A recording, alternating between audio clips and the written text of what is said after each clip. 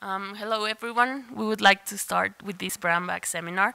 This is a special edition due to the fact that Dr. Gregory Ormsby is visiting Mexico this week, and we wanted to take advantage of him visiting CIMMYT, Chapingo, and the surrounding areas to come and give us a small brown bag seminar about his work. I'm going to be glad to introduce him. Mr. Gregory Ormsby is the Education and Outreach Coordinator of the Center of the Agroforestry at the University of Missouri, working with agroforestry initiatives both in the US and around the world. Mr. Ormsby will talk about the role of agroforestry and its potential contribution for provisioning ecosystem services and enhancing food security, with some examples of corn and wheat agroforestry intercropping from around the world. The Center for Agroforestry at the University of Missouri, established in 1998, is one of the world's leading centers, contributing to the science underlying agroforestry, the science and practice of intensive land use management combining trees and/or shrubs with crops and/or livestock. Agroforestry practices help landowners to diversify product markets and farm income, improve soil and water quality, sequester carbon, and reduce erosion, non-point source pollution, and damage due to flooding, and migrate climate change. As I mentioned before, Mr. Ormsby is going to be here today. He has already had some meetings with some of our CIMMYT colleagues. He will be having some other meetings, so we are really glad to have this brown bag seminar that is called Agroforestry for Sustainable Resource Management and Food Security.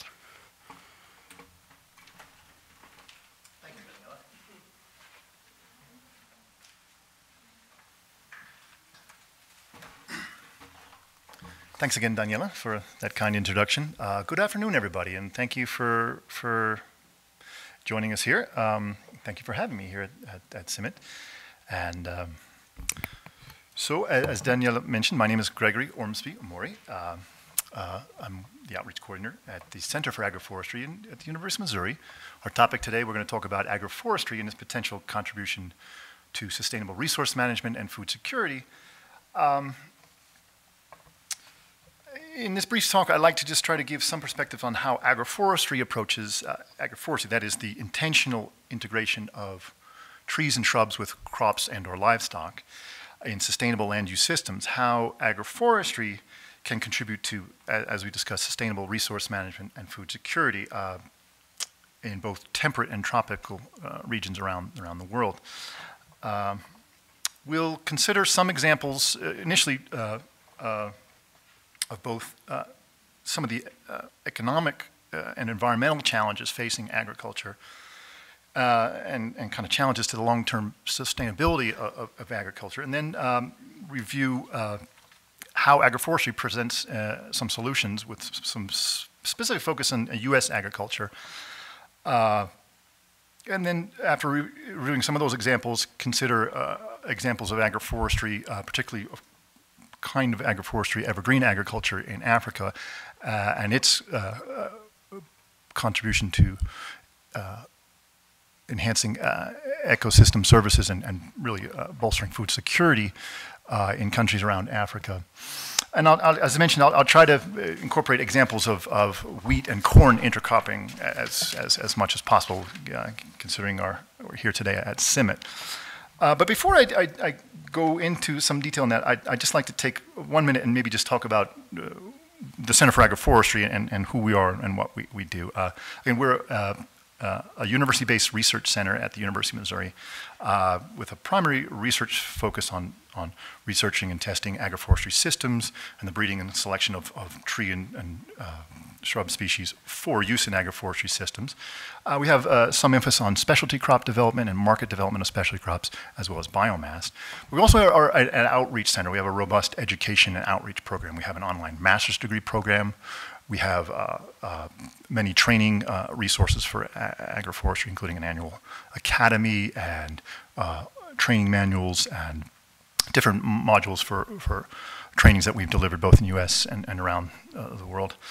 I also have a monthly webinar series, the Agroforestry in Action webinar series. Most of our materials, technical guides, training manuals are all available for download on our website, download on our website. And the final slide, I'll have the URL for our website. But so just thought to give a little bit of background of who we are at the Center for Agroforestry and what we do. So moving on, modern agriculture. There's been tremendous gains, tremendous advances in this model of high input industrial agriculture, tremendous gains in yields, particularly over the last half century, gains in yields, in efficiency, and total factor productivity in recent decades. And as we can see in the graph here, in Missouri, corn yields have steadily risen. And that's presented in bushels per acre, translating that to, I think, volume per hectare. I'm not sure if I can do that at the top of my head here, but I think you get the picture that there's a steady, upward trending curve of yields for corn in Missouri. That productivity and those gains have come at some cost. I think we're well aware of some of the environmental impacts and costs, whether soil erosion, use of agrochemicals, or loss of biodiversity. And I think looking ahead, if we see some projections looking ahead, for example, in this slide, projected by 2030, that's only going to intensify. There's going to be increasing demands on resources, water use, energy and water and food demand are projected by 2030 to increase by another 50%, with also accompanying environmental problems, biodiversity loss, deforestation, and accompanying problems. So, and that's only likely to intensify. So, for example, here we see the percentage of the percentage that agriculture occupies in world water use and global water withdrawal.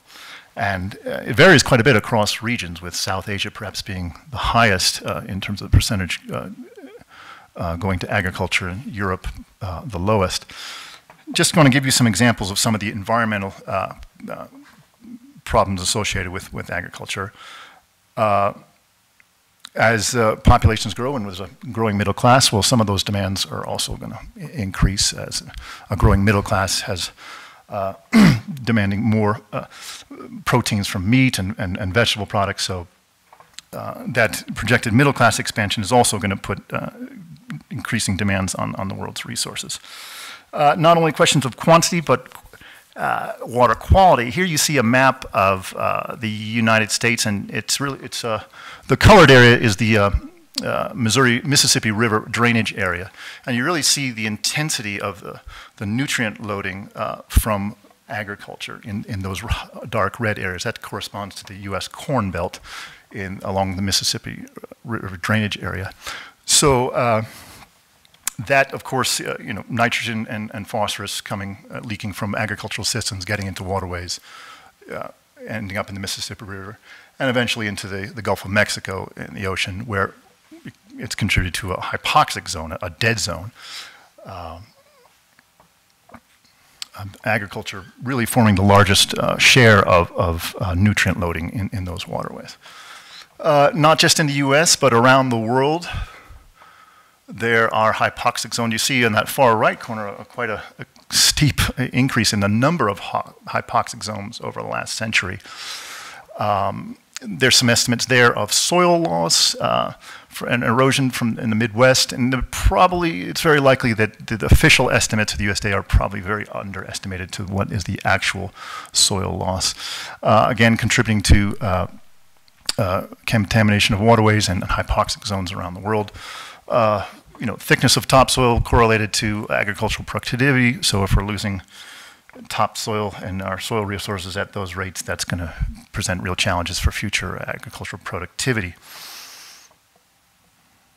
Just briefly, I'll just mention that agriculture also contributes a significant share to global greenhouse gas emissions. So for the American farmer, there are many challenges, but we've looked at some of the environmental problems or challenges associated with agriculture, but there's some real economic challenges and trends for the U.S. agriculture. Today's farmer in the U.S. feeds about 126 people. That's the ratio of farmer to people, and that's up from about 26 in 1960. So But there's some worrisome trends, is that a trend towards ever larger farms. As you can see by some of the graphs here, many of the, some of those smaller farms are not profitable. The many smaller farms are really generating very low levels of revenue. The high revenue class of farms are really up in the very large size farms. So the trend towards larger farms, there's also a trend towards older farmers. Farms are getting larger, farmers are getting older. So some challenges for the future sustainability of American agriculture. So farmers are looking for ways to diversify, both because the economic challenges, I mean, if you see here some of the commodity prices of corn and soy, profitability is and the margins are sometimes very challenging. So due to falling commodity prices, as well as due to some of the uncertainties in agriculture, especially due to climate potential threats from climate change, and you see that upward trend of yields, but how it's affected by extreme climate events or weather events. And so, due to economic and both environmental considerations, farmers are looking for opportunities to diversify their farms, looking for sustainable and cost-effective solutions. Certainly there's solutions such as no-till agriculture and cover crops. But diversification can also be an important component of future farm sustainability in the United States. So can agroforestry be part of that solution? Well, yes, we think yes it can. Agroforesters, well, we think we know, and because we have some good data to show, and we believe that it's really time to take agroforestry to the mainstream and really ramp up adoption throughout U.S. agriculture, so that a landscape like this a farming landscape like this might begin to look something like this, with a range of agroforestry practices integrated across the landscape, from short rotation woody biomass to riparian buffers, windbreaks, alley cropping, civil pasture, some of the main agroforestry practices that we work with in the United States. Of course, across the globe, there's maybe perhaps a much wider range of different types of agroforestry practices. But diversification and through agroforestry is an approach to help address some of those economic and environmental challenges in our agriculture production systems. So what is the current extent of agroforestry in the United States today? Well, not as much as we would hope after some decades of effort and research and outreach in agroforestry. Of the total land base of 300 million hectares in forest, about 180 or so in farmland, et cetera, and pastures, agroforestry at the very wide estimate would be about 57 million hectares, but that would be including what we call grazed woodlands, which, if not well managed, it's not really the most optimal land use or agroforestry approach. So removing grazed forests, really we're left with about maybe 3 million hectares across the United States that are actually in some kind of agroforestry practice. Well, we would hope to achieve more adoption and more widespread application of agroforestry across the landscape. Just to give you some examples of where agroforestry practices have provided solutions and options for farmers. If some of you may recall the Dust Bowl of the 1930s, or have heard about that catastrophic environmental situation in the 1930s. Well, one of the responses was a very significant or sizable campaign to plant trees in shelter belts or windbreaks across the American and Canadian Great Plains. Something on the order of 186,000 miles of windbreaks and shelter belts were planted to protect agricultural lands in the Great Plains, which were very susceptible to wind damage and wind erosion. So they're very effective in protecting reducing wind erosion, but also protecting crops from high wind events, and that can reduce yields. In the state of Nebraska, there's some example of some of the coverage of windbreaks. There's an image that shows us what a farm with windbreaks might look like. But there's also many additional benefits to the windbreaks in addition to to yield protection, including biodiversity or potentially harvestable products from those windbreaks. Just to give you an example here, here's some previous research from John Court in the late 1980s that shows how a windbreak functions, how it is protecting crops far into the field. You know, we might see a slight reduction in yield just inside of the tree buffer where you see the red area there. But as we move into the field of sometimes between 8 to 10 or up to 12 tree heights into the field, there's significant protection and boost of crop yield from the windbreak's ability to slow down and disperse the wind energy. That's just an example of how windbreaks or an agroforestry practice can realize significant benefits in an agricultural setting. Another alley cropping. Alley cropping with intercropping wheat or corn with tree crops. These are some successful examples from the United States. In the lower left, we have a soy pecan cropping system, and in the right, it's a corn or maize. We say corn in the United States. A maize walnut system. But the upper images are showing us a winter wheat and Chinese chestnut farm that's in Missouri, and that farmer's been very successful with that system. He's a farmer who previously was a row crop farmer, farming on perhaps 1,500 or more acres of a corn soy rotation, but that became an increasingly tough game for him in trying to, and his doubts about the future sustainability or profitability of that, he wanted to look for other options, and so he's farming now on a much smaller piece of ground with this. He started out with a chestnut corn rotation, but he's shifted as the trees have come up to a chestnut with wheat and chestnut with squash. So this is chestnut with winter wheat, and he's been very successful at it. And the chestnuts alone provide a significant income of thousands of dollars per acre, and he's integrated that with some other crops like elderberry. So it's really an excellent example of how a grain alley cropping system can work and be profitable,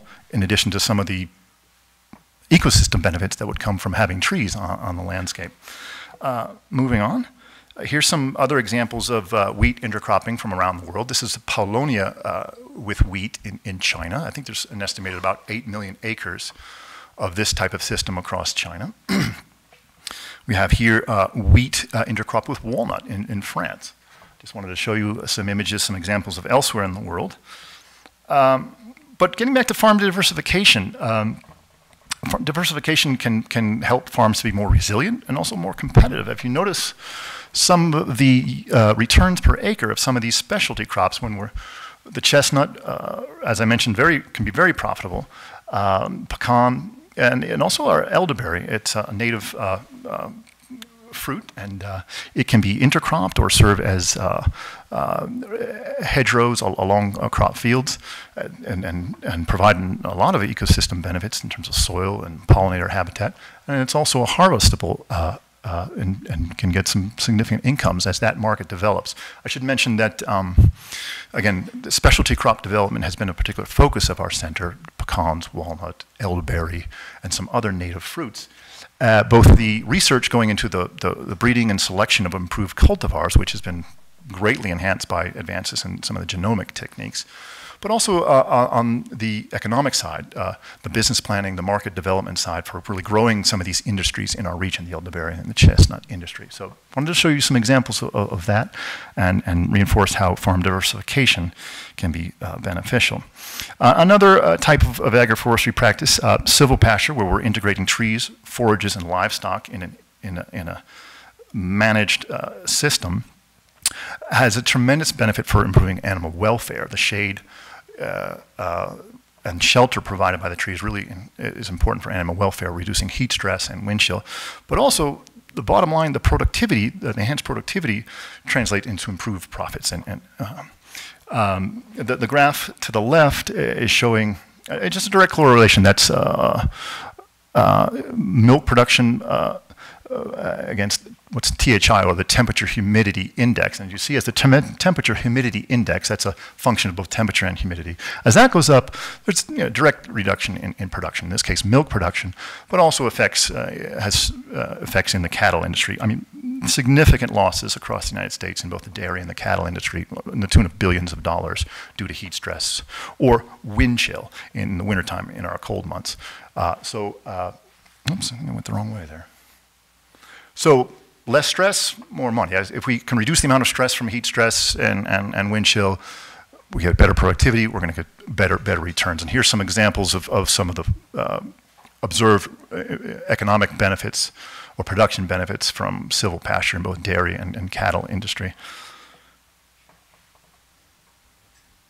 So I mentioned in our situation, say cow-calf operations in the United States, where they're doing winter calving in February, there can be significant impact from the wind chill, winter winds on calving rates, calving success, and weaning weights. So having just a little bit of shelter for some trees can have a significant benefit. Moving on. Oh, I should also mention that it's not just immediate impacts to the animal welfare and performance, but in the silvopastures are also going to help us in our forage production. We're going to see, for example, the upper graph there shows just how the shade in the silvopasture can really help give a much better distribution of forage resources across the season. We have a much less of a slump in the hot summer months where many conventional open pastures are going to start shutting down in the hot weather.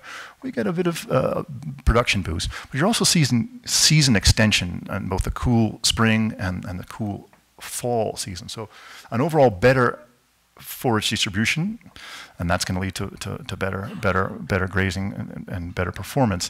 But also in forage quality and forage quantity. You see these graphs here. It may be hard to see, but there's a number, it's about 12 different species of cool season and warm season grasses and legumes. And almost uniformly, you see a kind of sweet spot there around the 45% shade level, where nearly all of the cool season, warm season legumes and grasses, there's about 20 in all tested, are getting their optimal production right around 45% shade. So silvopasture can also enhance forage quality and quantity. Moving on, another example of an agroforestry practice, especially in corn-soy rotation systems in the American Midwest that can have a huge benefit environmentally is what we call riparian forest buffers, where we're creating a buffer area around stream, rivers, or riparian areas to reduce sediment loss and also reduce the nutrient leakage, to reduce the sediment loading into those waterways. So the image down below showing a schematic of what a well-constructed riparian buffer might look like.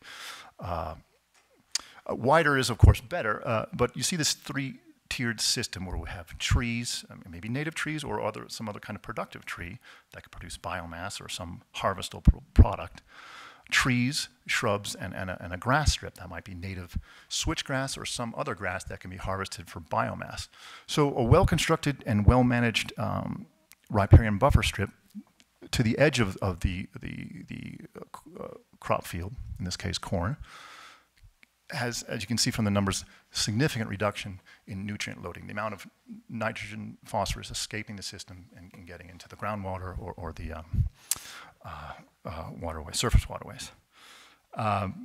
When we have this kind of riparian buffers and diversification, it also helps in sort of major flood events like this. There's been some research that's shown that some of the levees are protected by these, slowing down the force of the water from flood events. I think I mentioned in the previous slide that to the extent we can design these systems to also have some harvestable products, in addition to the ecosystem services, the environmental benefits, we can get some additional income for the farmers from them. Whoops, I'm moving in the wrong direction, sorry. Okay, so I mentioned previously some of the agrochemicals. I mean, in our agricultural systems, we use herbicides, pesticides, there's the fertilizers. There's also a significant amount of use of veterinary antibiotics. In fact, I think the total amount of antibiotic use in the animal livestock sector in the United States is probably much greater than that used by humans. And so, unfortunately, the vast majority of that ends up going out the back end of the animal and deposited in pastures and feeding lots. So, riparian forest buffers can also play a very significant role in reducing the amount of veterinary antibiotics escaping those systems into surface or groundwater. Excuse me. So in fact, some of the research we've done with cottonwood and poplar and grass buffers on the edge of pastures has shown a significant degradation of the veterinary antibiotics. So if you see here, greatly the red line showing a significant acceleration of the biodegradation in the root zone of some of those veterinary antibiotics. So another example of very effective use of agroforestry systems, agroforestry applications in agricultural systems for significant environmental benefit.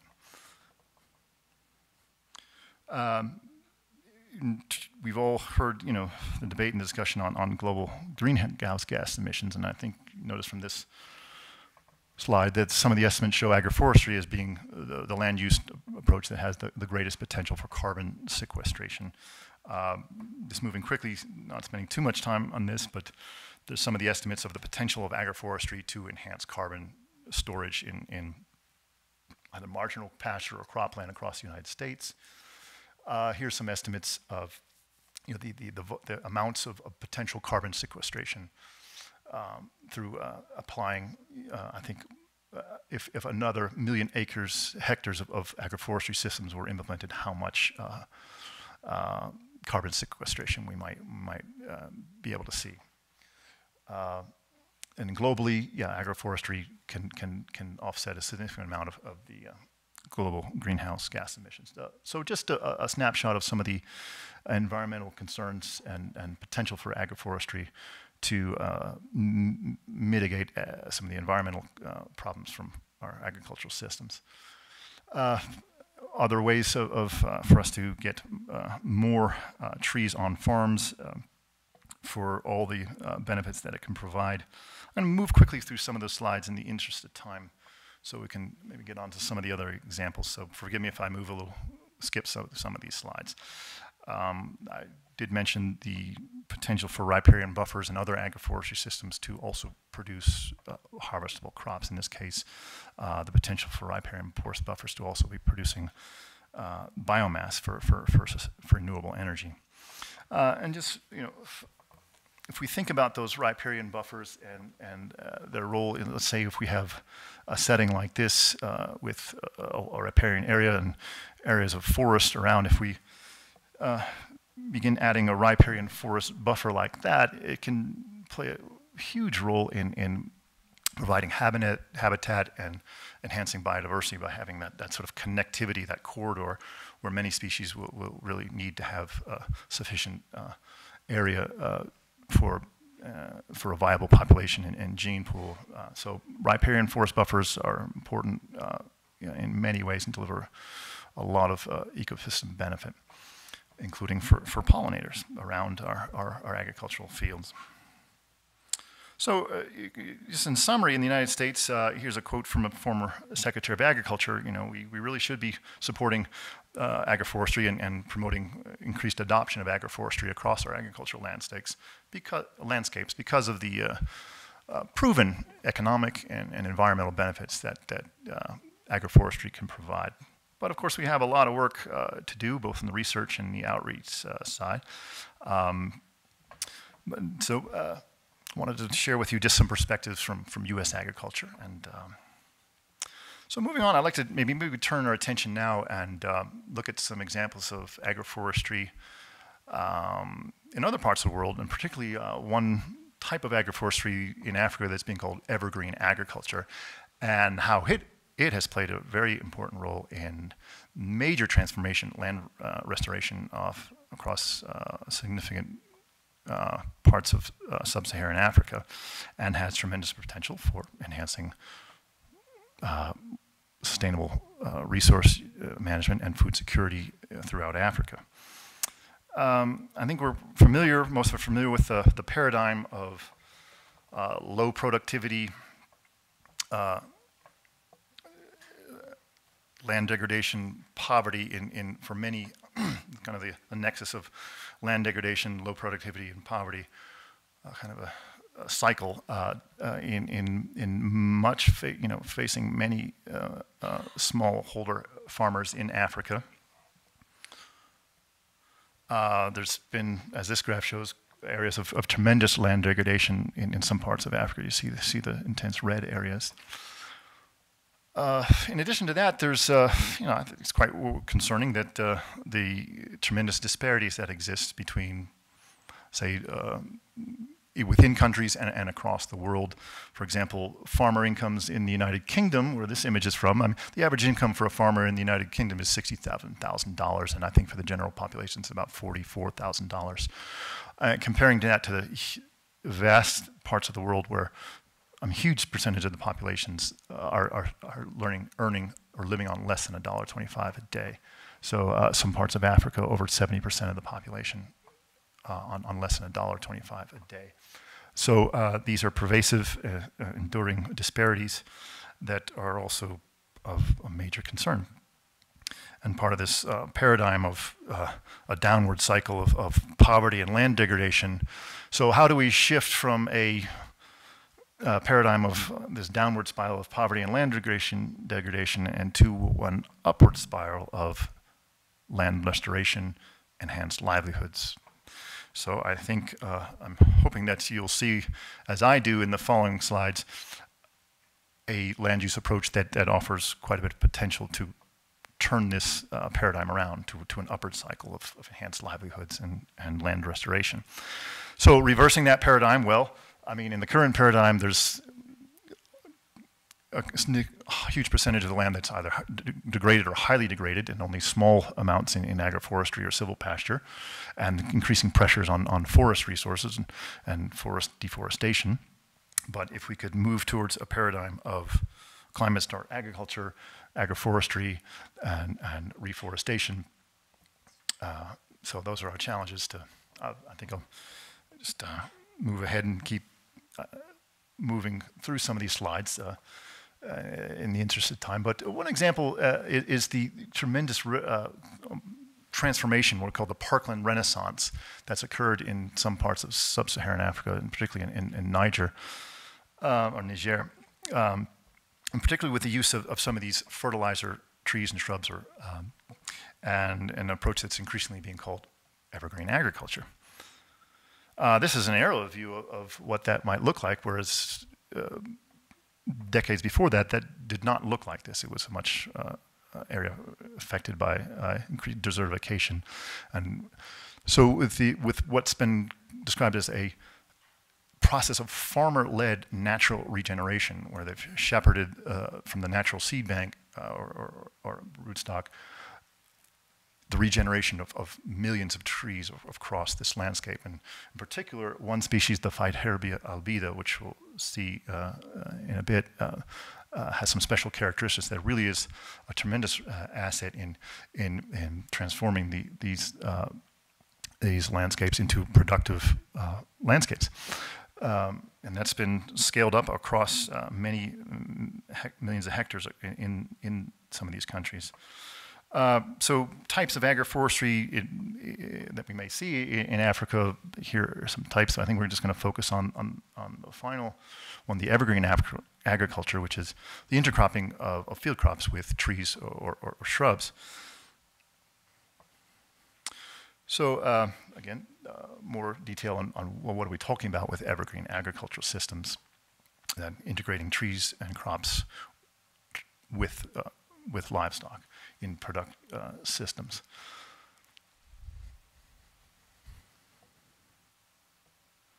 So some of the types of evergreen agriculture, I just talked a little bit about farmer-managed natural regeneration. There's also what could be described as conservation agriculture with trees, where we're practicing some of the reduced tillage, but also introducing some trees or shrubs into the system. And here's an image of what that might look like. But we get some benefits from the reduced tillage, but the trees are also providing a number of benefits and that are enhancing the crop production, but also things like increased carbon sequestration in this system.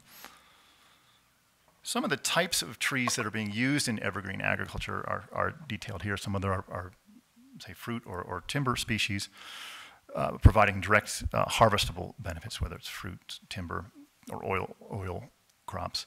But a number of trees that are indirectly providing benefits as fertilizer trees, as I mentioned, or fodder trees or shrubs, and some of the species mentioned there, such as Phyteherbia or Gliricidia. And here's an image of what a Phyteherbia albida tree looks like, and a landscape with Phyteherbia albida on it. And the particular characteristics of the Phyteherbia albida, some of you may be familiar with, is it has a phenomenon called reverse phenology. Right? So if you noticed in the dry season and the wet season, so here in the dry season, the Phyteherbia albida is leafing out. And this is a period after the maize harvest. But as we move into the wet season and after the planting season and the core maize growing season, Phyteherbia albida sheds its leaves. So it's an ideal combination with maize in a system like this. And you notice that in the Gliricidia is also interspersed. In that Gliricidia, it might be coppiced for either fodder or coppiced for a mulch in the system. So there's improved nutrient cycling, improved nutrient availability with the nitrogen fixing of these species, and some of the microclimate provided by those trees enhancing soil moisture and a range of factors that are leading to increased yields and productivity. So, for example, here we have a graph of some measurements of maize yields in Zambia under Phyteherbia albida. And so, compared to yields from outside the canopies of mature Phyteherbia albida, and you can see it's a pretty significant and measurable difference in terms of kilograms per hectare. And this again was an example from Zambia. In a system with, in trials here with Gliricidia. So it was a trial with continuous corn cultivation, or maize cultivation, sorry. In trials without any additional fertilizer compared to continuous corn cultivation with the Gliricidia, so the fertilizer shrub. And as you can see, there's a pretty clear upward, trend for the yields in the Gliricidia system, and a downward trend of yields over 12 years with the continuous cropping of maize without fertilizer trees. So again, example of how adding these fertilizer trees and shrubs can enhance yield and productivity. Here's some comparisons of different systems in some plots in yields of tons per hectare from maize alone to maize with both the fertilizer trees and additional chemical fertilizers. So I think where we can use the fertilizer trees and then use strategic and limited use of fertilizers, we can really see some gains in yields. This is an image of a maize field with some of the Gliricidia.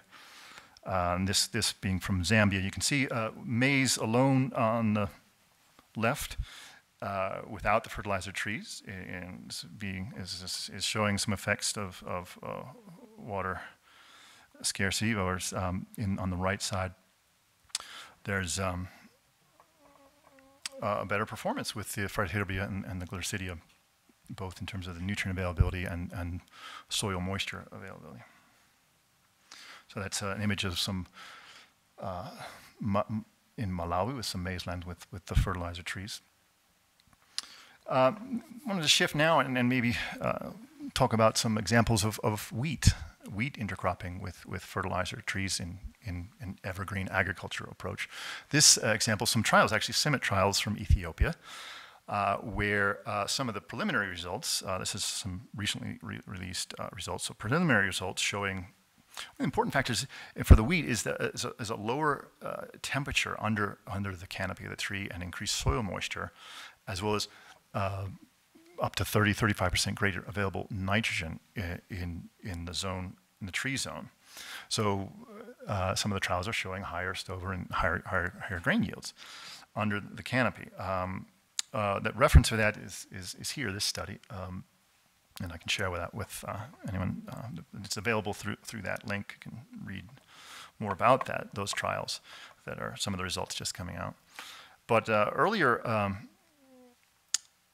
work just showing some of the climatic or the temperature variation under the canopy of the Phyterbia albida. Both. So as we move in the course of a day, you see the temperature spike outside the canopy, and sort of the microclimate or the mitigated midday temperature under the canopy, and so can be important for the wheat.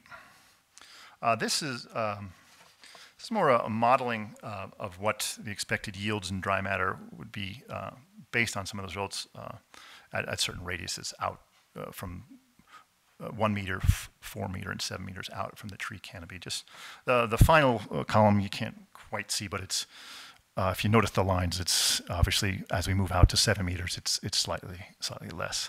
But anyway, some examples. This is a study from 2013. Again, Phyterbia and wheat in Ethiopia. So, what would be the impact if across Africa, millions of smallholder farmers had access to fertilizer trees on a much larger scale? So here are some estimates of what some of the benefits might be if on an additional 1 million hectares we were to implement evergreen agriculture with fertilizer trees and shrubs. And you can see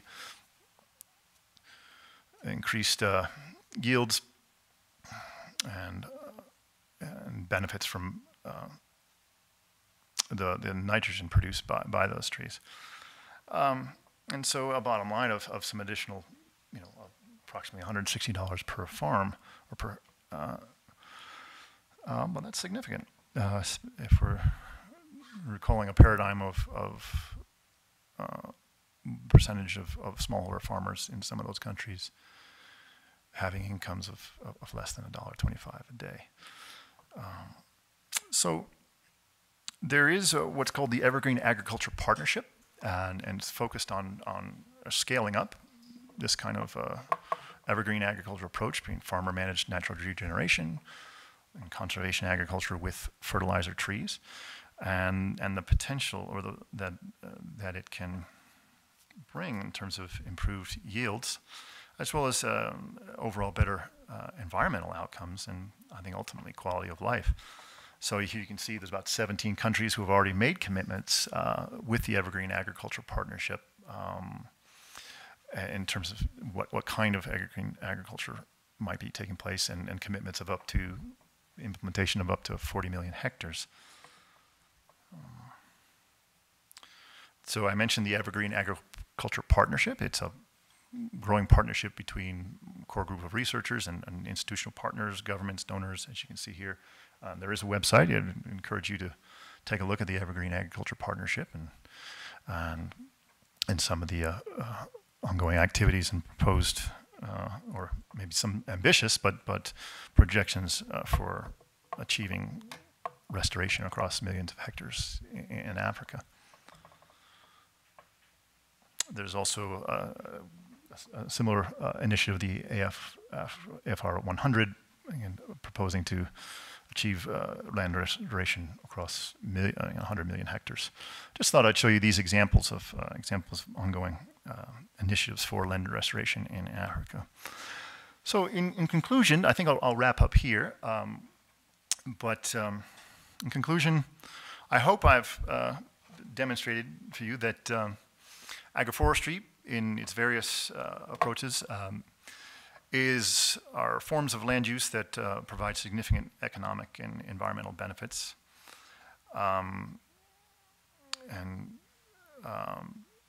course, there's much work left to be done both in the research and the outreach, so there's a need to support continued expanded research, education, and outreach on agroforestry.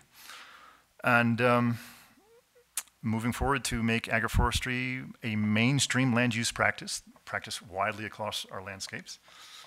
And for, well, all the reasons and all the benefits that it can provide, both in terms of productivity,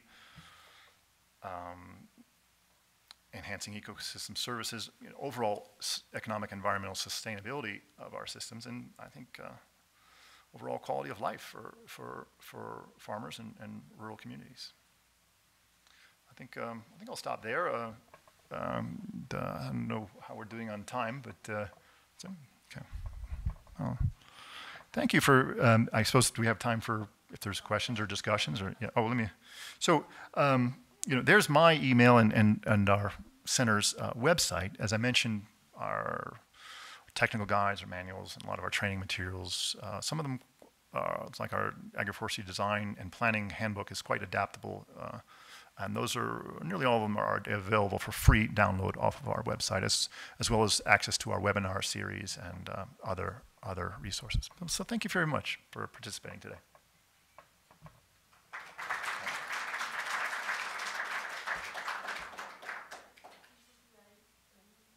También en español, en español.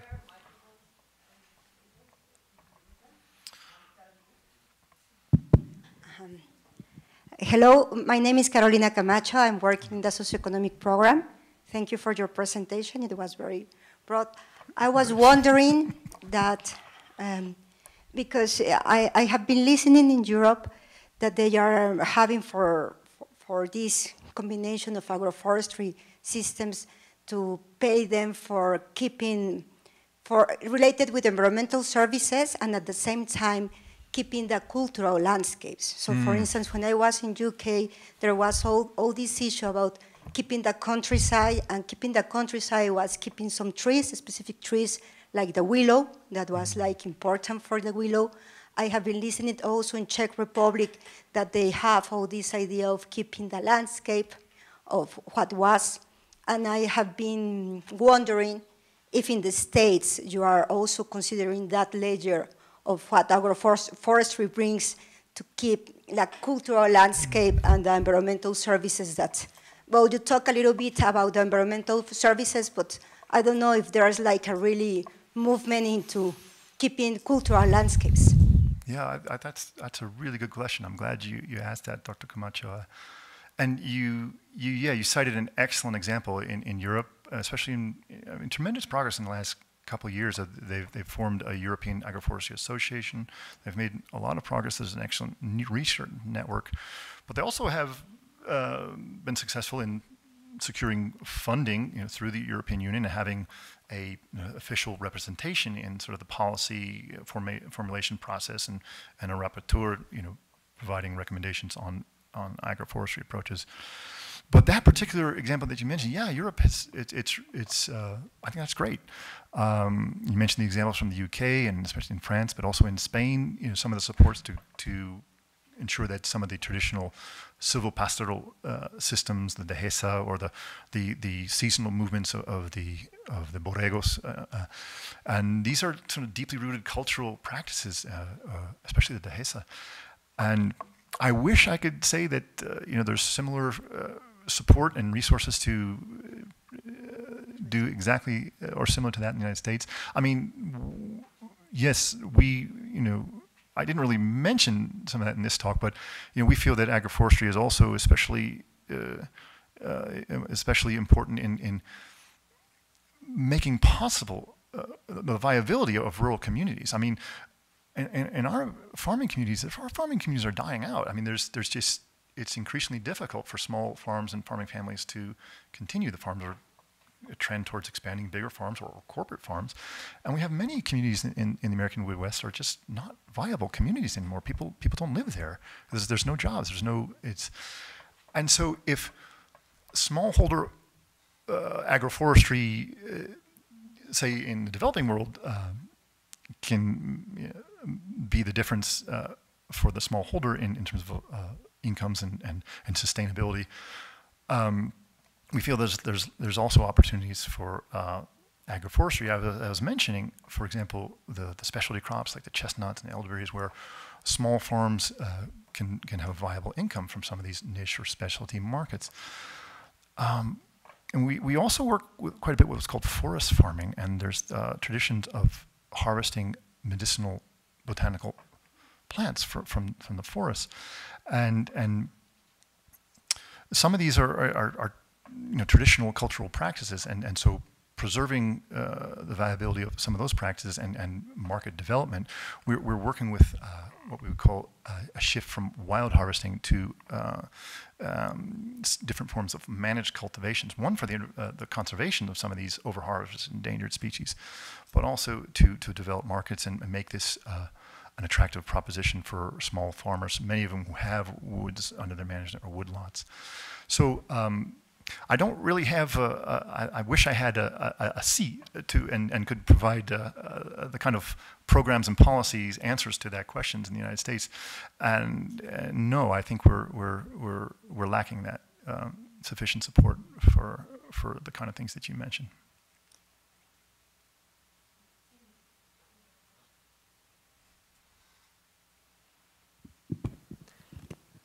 So a lot of the problems you mentioned for Africa, like water stress, heat stress, soil degradation, low fertility, there are also problems here in Mexico. So could we take the example from Africa and implement it in Mexico, or would we need to completely do the investigation again to try to implement the same techniques in Mexico?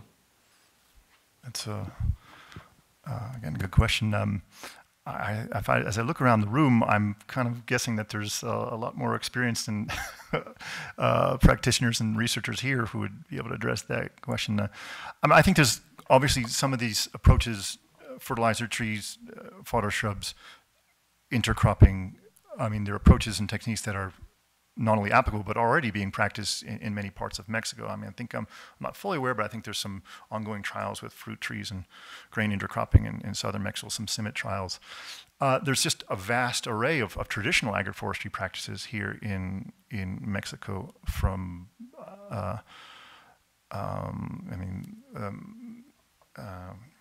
help me with some of the like metake, okay, like the metepake, like with the agave, cebada intercropping in terrazas. Yeah, and so I think there's tremendous opportunity for enhancing agroforestry adoption and applications across Mexico, especially things like the intensive silvopasture. I mean, this is something that's made a huge difference. The research and development of sistemas intensivos silvopastoriles. You know, the work from Cartier and CIPAV in Colombia, but there's also a group in Michoacan and Yucatan that are working intensely on that. I mean, it's the difference between just extremely low productivity, environmentally destructive, or almost non-viable extensive pasturing to highly productive, intensive, high productivity and much more ecologically sound systems, the intensive silvopasture. So specifically the approaches with the evergreen agriculture that I was referencing in Africa, I think there's probably comparable species that are useful here, whether it's some of your native nitrogen-fixing trees and shrubs, or I suppose INIFAP and others like in Chapingo or other researchers are working on these kind of systems in Mexico. I would hope that CIMMYT and researchers at CIMMYT would be interested in I hope that I've provided some compelling evidence, if not at least persuasive storytelling about the potential of agroforestry, and I'd hope that CIMMYT would, I know there's some ongoing trials, and I referenced the CIMMYT trials in Ethiopia, but I would hope that there's interest here in Mexico for... Some of our trials, yeah. that collaborators from the Oaxaca hub are working on the MIAF system. The MIAF, yeah, okay. And there's also some Milpa intercalada con árboles frutales. Eso es. And there's also some experience in Guatemala, also in a scheme of co-innovation with farmers, in farmers' plots, with MIAF system, mainly. Well, I actually have the good fortune, next week I've been invited to participate in it's the inaugural meeting of the Red SAM, the Red Temática de Sistemas Agroforestales Mexicanos in La Paz. So I'm really excited to be there and participate, and I hope to learn about a lot of the ongoing and proposed agroforestry research that's happening. So it's a newly formed scientific network for enhancing research and investigation with silvopasture systems. So if you're not aware of it, I'd be happy to share with you the links to the folks, the organizers of the RedSam, thematic network for agroforestry in Mexico. Hey.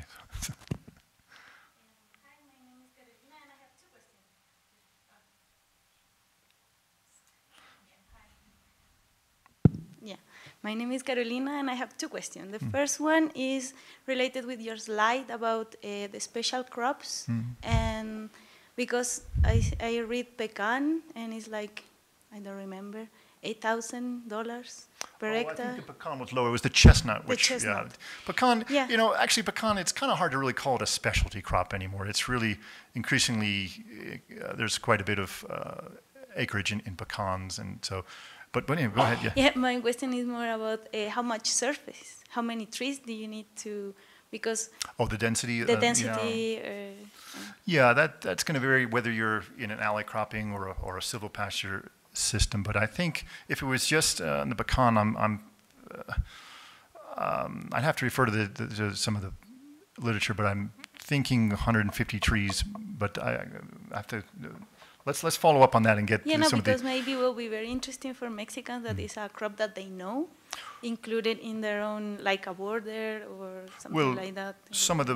Most of the biggest areas of pecan production in the world are in fact in Chihuahua, in Mexico, you know? And so, and that's not really agroforestry. That's huge plantation pecan. So I don't think there's really much intercropping with those systems in Chihuahua. Is anyone familiar with the pecan growing areas of Chihuahua? I've never visited there myself, but I'd be happy to follow up and we find some of the studies and the technical guides on. We do have on our website some planting and propagation guides for pecan, and it would discuss some of the densities.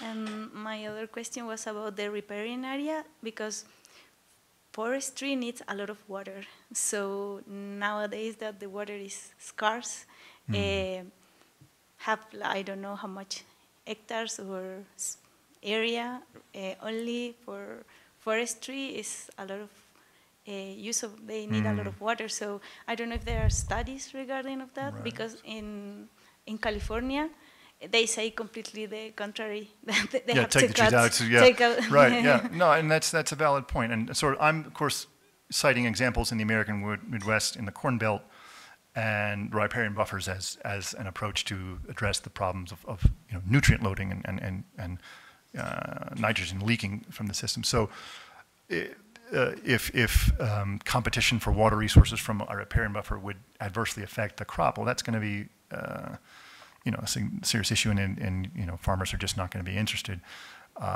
And so I suppose we'd have to say incline towards the right practice for the right setting. I mean, a semi-arid California, some of the irrigated agriculture there, as opposed to areas in the Great Plains or the American Corn Belt, of course, different situation in terms of precipitation and yeah.